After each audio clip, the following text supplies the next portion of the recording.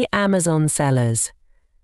Need to file a safety claim for damaged or missing products received in returns? In this short video, I'll guide you through the steps to get your reimbursement quickly. First, log in to your Seller Central dashboard using your user ID and password. Then, navigate to the Orders section located in the left-hand menu. Next, go to Manage Orders from the drop-down menu and copy the order ID of a returned order. Please note, safety claims can only be filed for seller-fulfilled orders.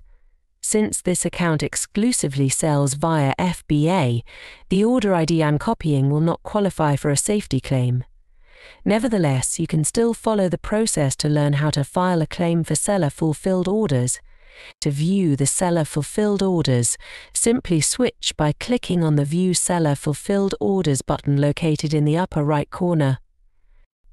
Your order will be visible here, and you can copy the order ID for filing the claim.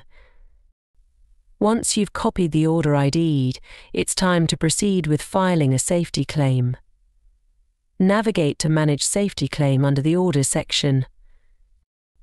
Here, click on File a New Safety Claim. It will redirect you to the filing page where you can enter the order ID and check its eligibility.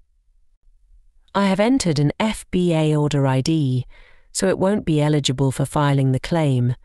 You need to enter a seller-fulfilled order ID to check its eligibility for the claim. You will see a green tick mark if you are eligible for the claim.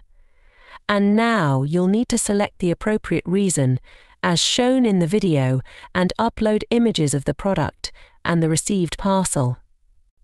Once you have uploaded the required images, click on Submit. And that's it.